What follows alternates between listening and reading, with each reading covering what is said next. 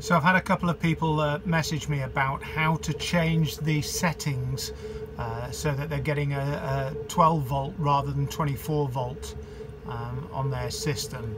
So I thought it might be quite useful just to give a quick video demonstration of this, because it doesn't always write well, and picture is always a lot clearer.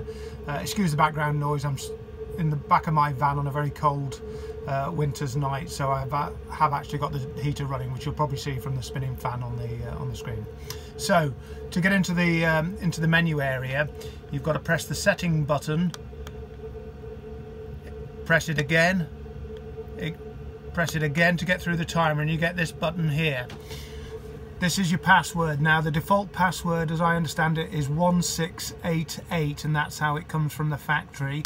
So scroll through now until you get to the number 1. There's no quick way of actually moving on. Press OK, that'll move you on to the next number. 6, you're straight in there. Up to 8, OK again, and up to 8 once more.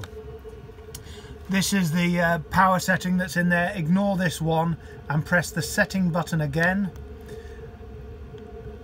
and again and again. Those were just the upper and lower limits. Now you're into the voltage setting.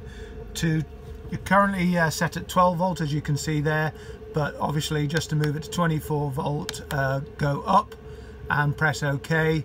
I want mine on 12 volts, so I'm going to go back down to 12 and press OK. That's how you change from 12 volt to 24 volt.